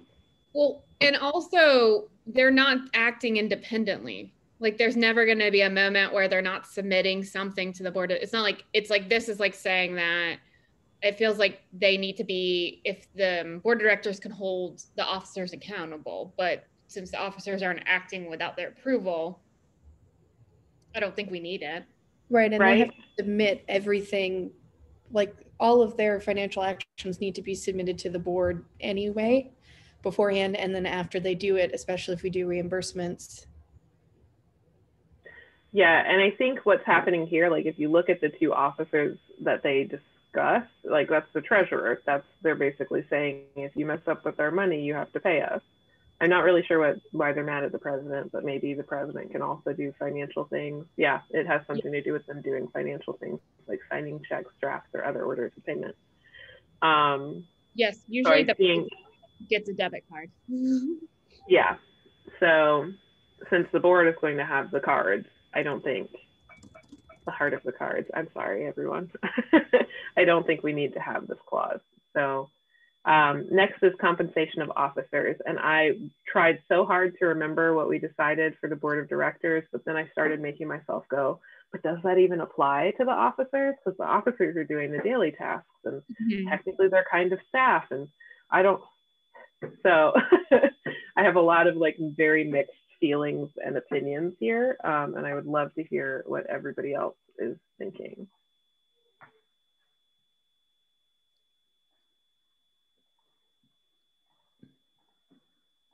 So for context, what we said about the directors is none of them will receive compensation for their service in such capacity, except that they might, by resolution, provide within reason for the reimbursement of like travel, lodging expenses, barrier of removal for like technological or other materials necessary to perform the function, discounted or waived programming fees, and waived membership fees. All of that is subject to economic feasibility. So like we wouldn't do that right now because we don't have any money, you know? So what, I guess I'll copy this just in case, and maybe would it be easier to like combine these two, or I don't know, what do you all think? I mean, that's the question, is do we want this to be, you know, entirely voluntary? Yes, if you're really expending personal expenses and if something is a barrier to your service, we'll take care of it. Otherwise, nothing. Or do we say you should get something? And then if you should get something, yeah, I don't know. I lean towards no compensation, just to, but again, I'm on the fence just because you are asking people to do a lot for free, right? And especially because our, you know, I don't want to say target demographic because that's not the right phrase, but I think that helps you know what I mean, because I can't think of the right phrase. But like our membership and the pool of people we would be getting to do this might be like more often than not be people of color who are generally at a disadvantage to receiving funds. And the part that got me really confused is I even like went back to our initial interest meeting notes, which if you want to see those, I can pull them up. And we did say something about like, we do want to compensate people for their labor. But then the examples we gave were like translators and designers. And then there were like a couple of things that kind of sounded like officer roles that we've taken on. But I don't know. I don't know if it's, and if we do give them some kind of financial compensation, what form would that take?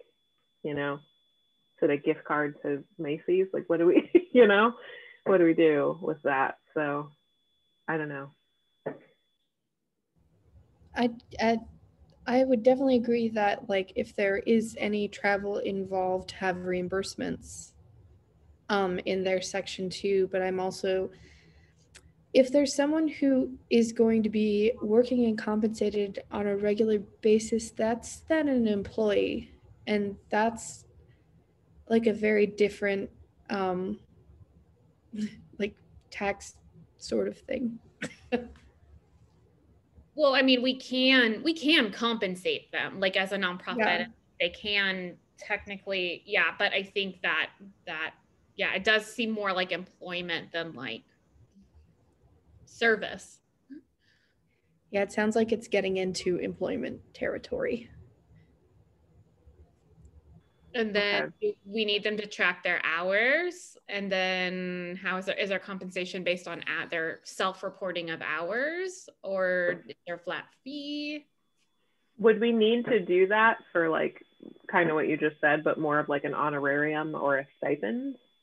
I think it depends on how you word it. I think if we have a stipend, that's a one-time thing, so that's different. But if we're basing it based on their their hourly work, then yeah, then that gets a little tricky. I feel like it should be honorarium that can be decided upon based on what your budget is, because we kind of talked about, and again, I'm just making my corollary, you know, Ani, you understand where I'm coming from, my corollary to like the way our department works.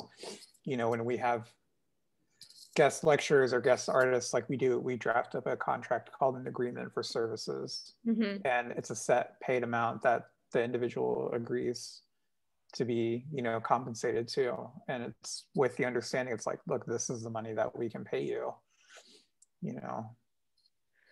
I was gonna say, we probably would have to have a contract, some sort of document that says they received this money for this services, because then what if, I mean, I guess we wouldn't take the money back if then they just dropped off the face of the earth, but I mean, then we potentially could. Well, in like our agreement of services at KCAI, like there is a, like you have to kind of complete that work. And there's like a date that's like, it must be completed by like this date or something. And, you know, so that's just like, that all just depends on like how we put that within the contracts. Yeah, so we could literally put in the contract at the end of your service. Yeah. Based on whatever percentage of finances that we have at that point. And then we talked before about that kind of incentivizing people to do a better job as board members, and that kind of felt icky. But does it feel icky when it's at the level of officers, you know? So is what you're saying, they wouldn't be paid anything until, or given an honorarium or a stipend until their 2 years is up? Because that seems a little like gross to me. You know what I'm saying? Like, yeah. What if it is paid out at 2 separate moments? Does that make sense? So let's say we have that's the problem, is we have no like income to like reference right now. But let's say it's $50, and like at the end of the first year it's 25, and then they reassess how much they get. I don't know. It gets really complicated. That's the problem. Is it a reward? Like, is it like a reward? Not a reward, but like, is it an award? Like, is it an award? In which case it does make sense to pay out at the end. But then that doesn't always seem usable to people. Like, that's where I am like, well, I mean, I would need that money I'm doing the work right before my 2 years is up. So then that kind of takes it back into the realm of compensating like a fee. I don't know. I think we need to consider like what actions and what labor are we trying to pay for and fund, because there's certainly probably going to be labor that just unfortunately like is not paid for. Certainly we can try to do as much as we can. And maybe that's the thing where a specific zone rep can be like, within their proposal, be like, for this thing that I want I need funding for, I also need funding to pay for myself as well, you know? And also, like, is there a way for us to maybe like that's just funding through the guild, you know, but can we also, like, within membership, give everyone rights to mutual aid, you know, fundraising? I also think so what you're bringing up is really helpful, Ruben, because it just occurred to me, and this might be a terrible idea. What we could do, because the things that make the office or position so time consuming is team leadership. Yeah.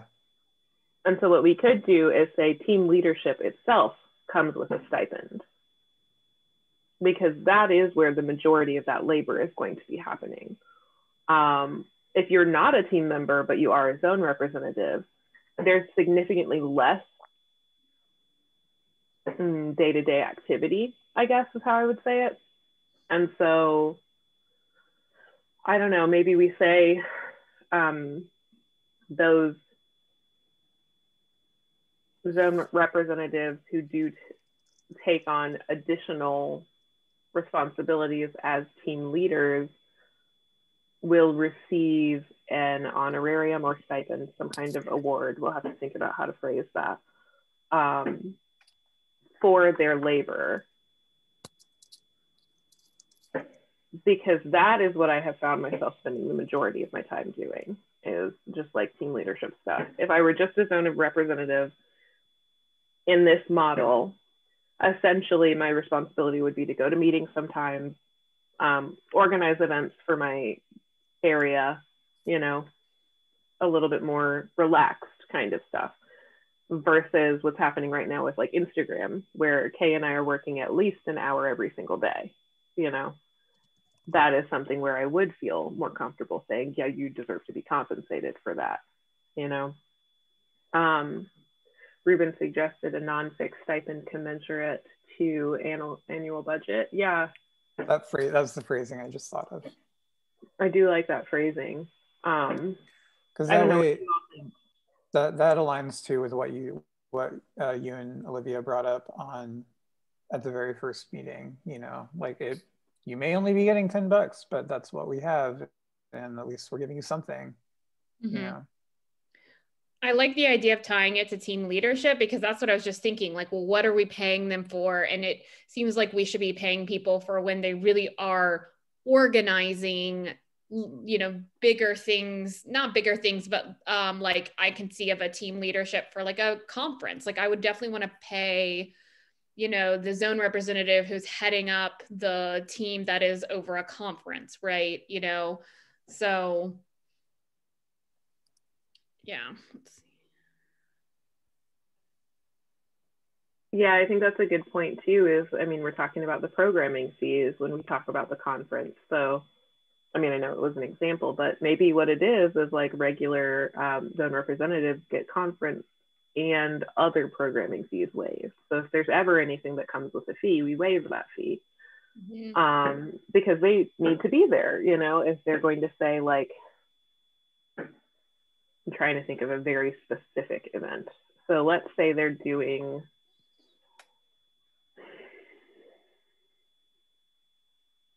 it's weird to think about this because COVID-19, it makes everybody have to be at home. But let's say in the future, there's an exhibition, right? And they're taking on that extra effort to organize that exhibition. It's just for their zone. Like, I would still like to be able to have some kind of compensation for them. So in that situation, we could waive the programming fee of their, like if they apply to the juried exhibition, waive the jurying exhibition for them. That feels a little bit more comfortable to me because they're helping to organize that exhibition. You see what I'm saying? They're not jurying it, but they are doing extra labor. Whereas like team leadership is so much more continual investment of time and energy. Whereas like an event like that is going to be something that has like, well, maybe like a month of planning, maybe a month of additional activity for that zone representative. And I think because of that probably doesn't deserve, not, I hate saying that, it feels weird, but it doesn't warrant compensation in that same way. I don't know. I want to pay everybody. So. Well, I think in terms of thinking about like being clear, it's hard to say. I think team leadership is good because it's a more identifiable way of saying what we're paying, like what is getting paid for, what is getting compensated, where if it's just like all zone representatives, it's like, well, what are they actually? Like, how are we quantifying it? So I think that's what we're going to have to do until the time comes when these can all be paid positions, right? But I like the idea of team leadership receiving a stipend and all zone representatives essentially having discounted or waived programming fees and waived a membership. Is that what we were saying? Basically the similar benefits as to what was laid out in like the director's situation, where like they'll get compensated for travel or reimbursed for travel, maybe barrier removal. I would say the board will not be paid, Ruben. Yeah. Yeah. They won't be. Never. So Ruben also made a good point about where we would include this language. I do think maybe we put it into the team leadership section.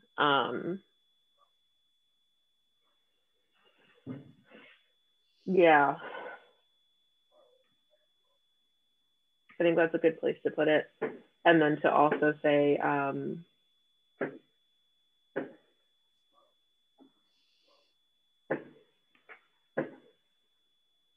Chelsea said all membership benefits available to them for agreeing to like shepherd the member. Yeah. Okay. Sorry. I know I'm stopping my sentence halfway through, but I've answered my own thought. So in compensation of officers, we will say, because that's also kind of the demarcation they have here. The president may be paid reasonable compensation because they're doing additional labor. It's kind of the same. It's like an additional level of leadership that you're taking on. So I guess we should say, you know what? I think we should keep it in here the way that they have, saying team leadership is entitled to a stipend. I also think we should say entitled to, so that they can say, no, I don't want that. Just keep it in the, because there might be some people who are like, I feel weird. Especially if, for instance, an ally ends up winning the election, they might really have feelings about accepting that stipend because they might be like, well, I'm a cisgendered white man. And I've heard that a lot from like queer cisgendered white men too, where they're like, I don't want to take this money away because it feels weird. And from women as well. So that might be something that we also write into it, where it's more flexible. You don't have to accept it. Okay, what did I just say? I'm sorry. I immediately forgot it after I made that point. Entitled to.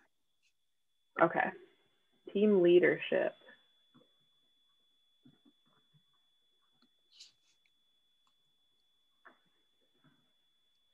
In the form of, and what did Ruben say before? I want to use exactly that.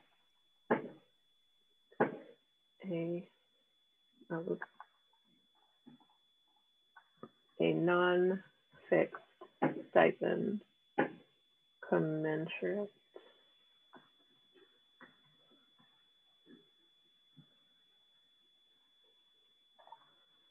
And maybe we should say that, well, no, let's say annual.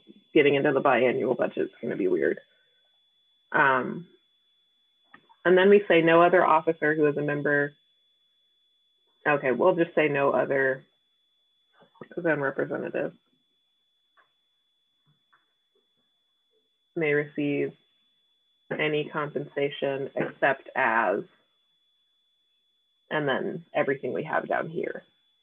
I have two new things.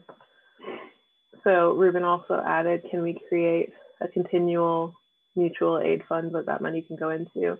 Yeah, I think that's how we're going to treat our general pot of money, is as a continual mutual aid fund, just as accessible to any member of the community at any level, because I think that's most in line with our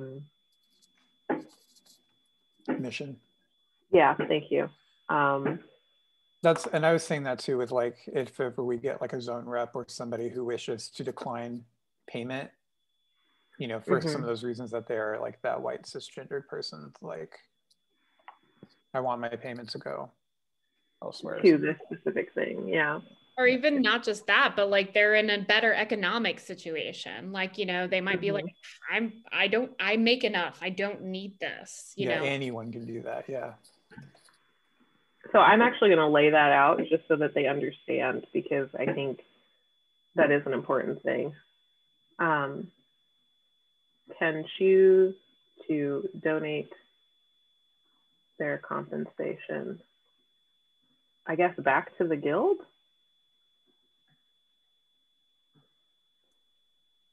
Can we just say redistribute?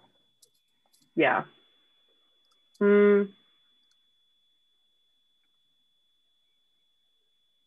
Yeah, because donate would require us to do paperwork. For us to pay them and then give it back. Yeah, because the board is distributing the money, the member can redistribute. Forgo. Decline, like forgo or decline in lieu of keeping the stipend within the budget of the guild or the whatever. So I will say can decline compensation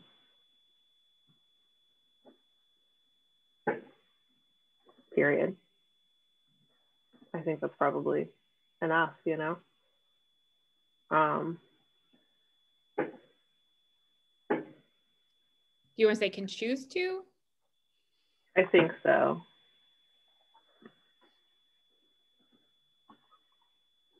It's like itching for me to be like, to put the money back. But yeah, I think that's clear, you know. I don't know. Should I type that out? I don't mind. I agree. I like it being there, yeah. Should I say to return funding to the guild? Or no, that implies that they're giving it back. To keep funds for the mutual aid of the guild. Yeah, I like the idea of it being like specific to, like, it wouldn't just go back into money that we're using for programming or like whatever. It would go specifically to whatever mutual aid funds we have at the time or whatever pot of money that's in. Okay. And people love to know where their money's going, so. Yes, they do. And this also might make them feel more comfortable with it instead of saying, well, I could do something with this money. It's saying, well, you could do this with your money. So, okay, so no other representative may receive any compensation except as, and I'm actually going to say,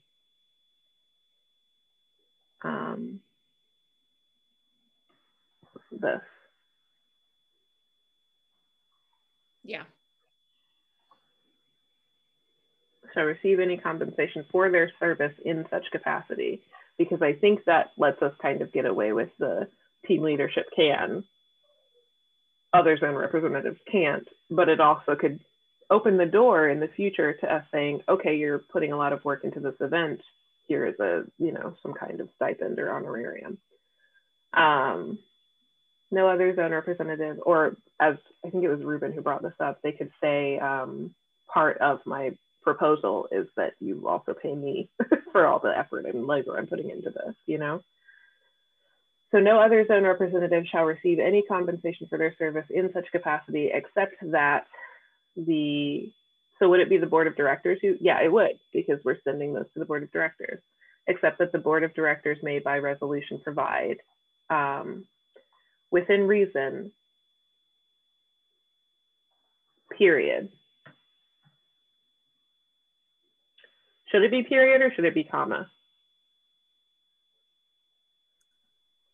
Because they should, I guess, should we say that they are entitled to reimbursement for actual travel, etc.? Yes. Or should the board vote on that?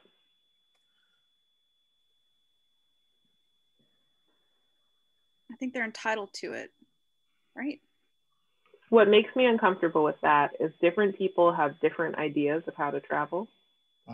And so it may be that somebody travels to a conference and chooses to stay at like the Hilton when they could have stayed at an Airbnb for a third of the cost, you know?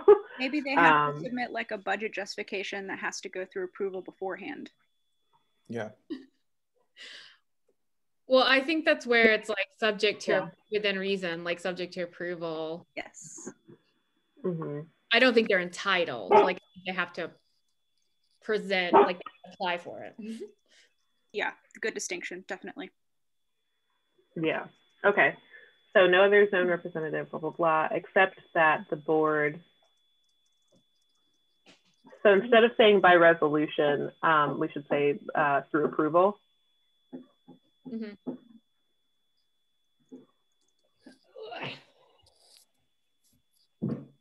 Except that the board of directors provides through approval. Oh, not spirit, no. Within reason. And then I'm going to say examples, because I do still want people to be able to say I would like to be paid for my labor. Mm-hmm. Include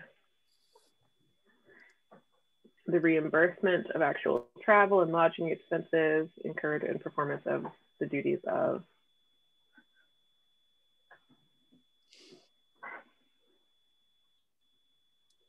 barrier removal for technology or other materials necessary to perform the function of the position.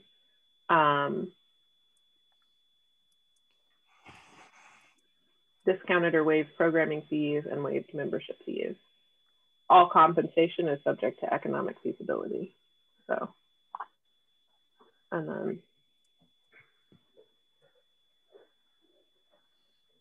oh, that's really helpful to have, Chelsea. Chelsea shared a nonprofit website that usually is what people usually use for this kind of budgeting. So that's something you can compare it to as well. Right, and it'll give you like the exact amount that like lodging typically costs in that city for a month, and then you can break it down by week, and that's literally what my job would pay us, like that amount, no more. Yeah, I've had compensation for travel stipends that way as well, where it's like, this is what you're getting. This is how much you get for mileage. This is how much we give you for food, for breakfast. I love how breakfast, lunch, and dinner are all different amounts. Yes. Well, and I don't eat meat, so everything is super cheap for me compared to that scale. And so I would be like, are you sure? Because I feel weird. And I'd still give them the receipts and they'd be like, it's fine. And it does not include alcohol. Yes. You can't drink. I mean, you can, but we won't pay you to. We'll pay you to drink. Unless you have the receipt say you ordered pizza. Yeah. Yeah. Okay, so is this it for compensation? Do we all feel comfortable with this? Having team leadership be the only role that does get compensation, and they have the ability to decline it. No one else does at this moment, with the exclusion of what is provided by the board of directors. Okay. Mm-hmm. Cool. So I think that's it, which is perfectly on time.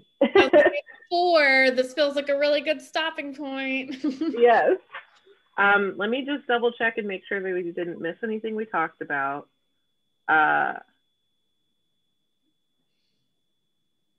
So impeachment is going to be laid out in the special, or not the special election, but the election committee.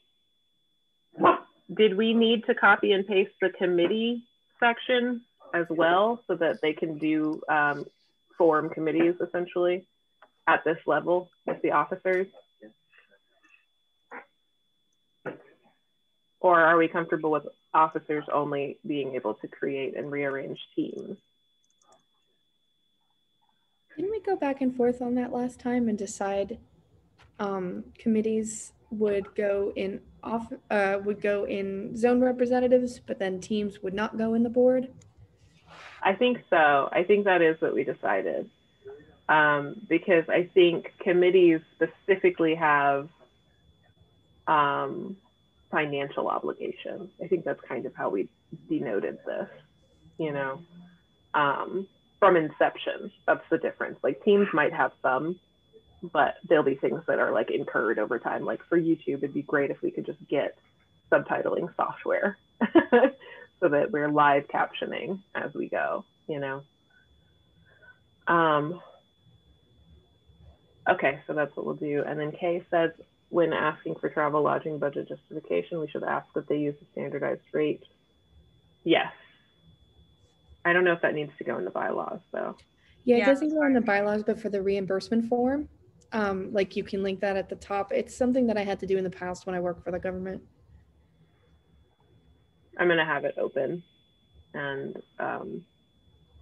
bookmark it later to put in the ROTG folder so we remember that. And it works really well when writing like grant proposals too, and you're thinking about like, I want to get a plane ticket. How do I justify this? You can say like, the government literally says this is how much it costs. Yep. Yeah. Okay, cool. I think that's it. Other than one question I have about, do we like the way this is structured? Is it structured logically? It starts with a definition of what an officer is, the election terms, vacancies, and then responsibilities, which is a little bit different from this. This started with responsibilities / general powers, but I think this kind of has to be called general powers. So I don't know. If y'all are down with this, I'm down with it as well. I mean, it makes sense to me if we're having like a kind of a description, how they get voted, what happens if they're not there, what they need to do. Mm-hmm. So. Okay, cool. Then if we are all really comfortable, what I will say is we're going to throw it into a review over the weekend, just so we go through the main things we'll need to check is making sure we say zone representative instead of officer, or instead of board member, because some of these are copy pasted, that we are gender neutral, and that we are making sense, and that things agree with themselves. So I think what we can do is just give ourselves, does it sound good to give ourselves until next Tuesday? Hold on, let me look at a thing real quick. Oh, Chelsea has a question as well. For zone representatives, do they need to live in their zone for the duration of their term? Let's check and see if we wrote that down. I don't remember if we did. Time zone membership will be determined through a process herein referred to as a census, described in the election committee's duties. If a zone, there's two doubles, so I don't like that. If a zone has more than 10 members at the conclusion of their terms, so we did and didn't at the same time. So I think what we'll have to do is describe what the census means. Yes, because I was thinking, oh, it would be great to be a zone representative, but I believe I will be moving out of the Eastern time zone. So I then wouldn't apply, or then I would say I'm trying to move back to Central Time. Maybe I apply for Central Time. And it's so funny because it's so simple, but it gets so complicated very quickly. I think probably what we'll talk about is that the census is, because we all are kind of in a field that does move around a lot. Yes. I think what we will say is that the census is determined at that point. And then you will continue to work for that area, even though you are outside of that area, until that next 2 years comes up. And it's up to you. If you want to be like, it feels weird to do this, I'll, step down, then you can, and we'll just hold a special election to replace you. That's true. And we are online, which does make it much more feasible.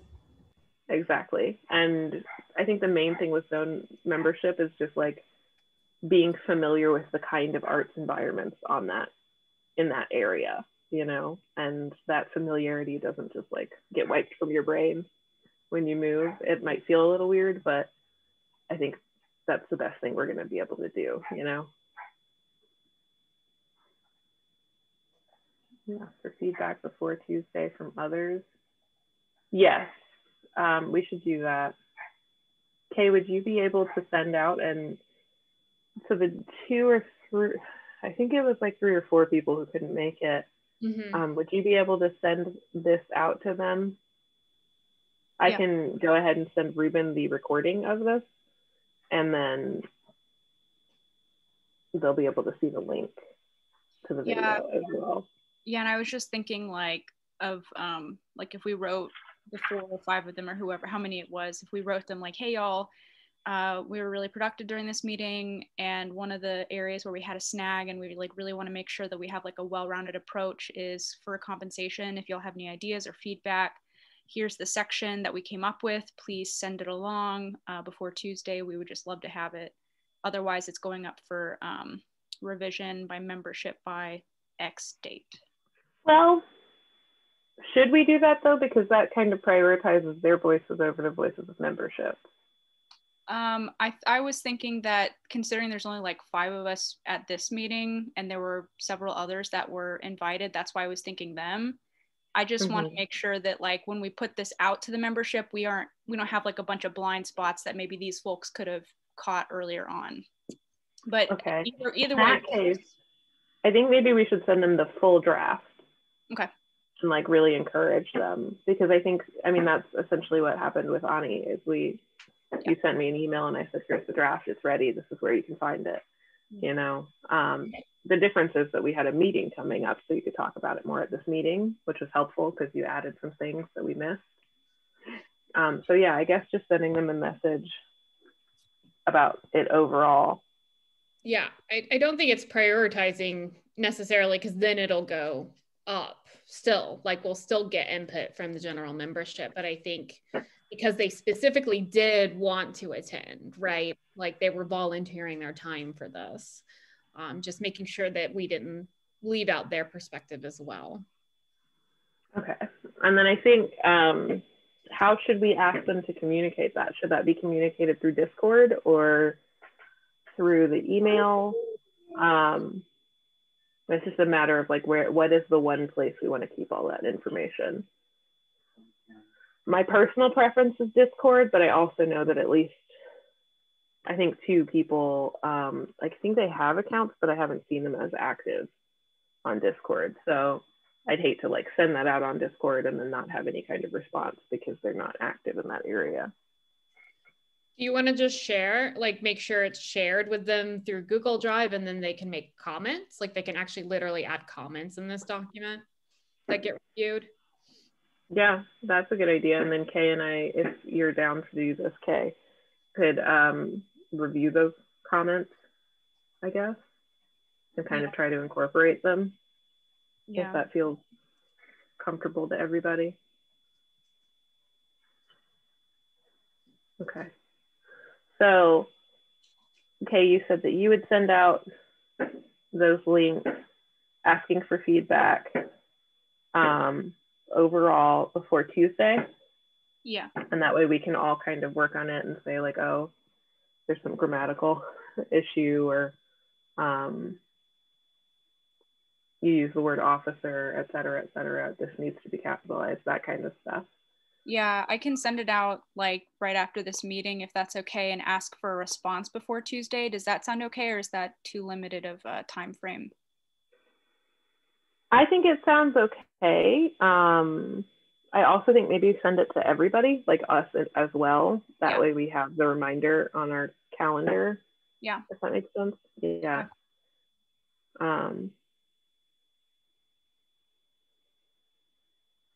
And then just kind of saying, you know, help us check capitalization, terminology, gender neutrality. And then, because I think it's good to say there are particular areas where we are concerned, like to say compensation, we really would like you to read over that. Okay. I'd also really like input on the team leadership and what that entails, because I'm hoping we're not forgetting anything, but we might be forgetting something. So, and I know 2 of the people who couldn't come are team leaders, and then just being in a team is a different experience for everybody anyway. And then the compensation, team leadership. Is there anything else? Like, I think there shouldn't be any reason to change waiver of notice or necessarily meetings, like not major changes. Maybe the responsibilities as well.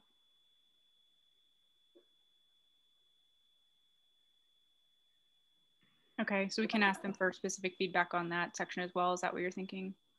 Yeah, yeah. Because I do know, oh wait, no, now I'm getting the meetings confused. I was gonna say I do know Olivia was present for the first section of these, but then I'm like, no, I don't think she was. I think I'm getting it messed up, so. Anyway, they might also have like a more clear way to describe this, which would be great. Yeah, so, but I think those are the highlights: is capitalization, terminology, gender neutrality, and then compensation, team leadership and stuff as well. Because we also might have things that occur to us over the weekend. And then Chelsea says some of the responsibility letters are uppercase and lowercase. So yeah, I don't know what's happening with that. I don't know if it's the formatting. What's happening? I'm gonna see. I wonder if it's because it was copy pasted. Yeah, sorry, I can't like toggle screens over here. Aha, it is because it was copy pasted. Thank you. That's helpful. Oops. And then the last vote is going to be coming down on the 26th. So we will keep promoting that through Instagram and in the newsletter as like a reminder, because I think that is on Tuesday. So I'll try and like go ahead and type the newsletter on Monday and then schedule it to go out in the morning on Tuesday, just to be like, hey, you guys should really vote. But the thing about that is I've started adding a link to the draft so they can see it formatted as well.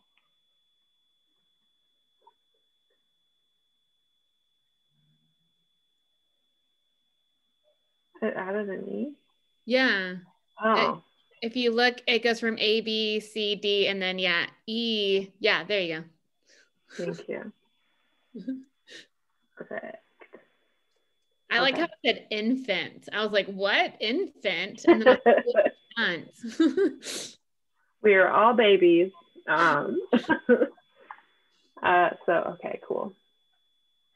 Cool. So all that little nitpicky stuff. And then I think that's it. I think we are free. I'm sorry, I pulled a little bit longer than I needed to go, but I wanted to make sure we all knew our next step.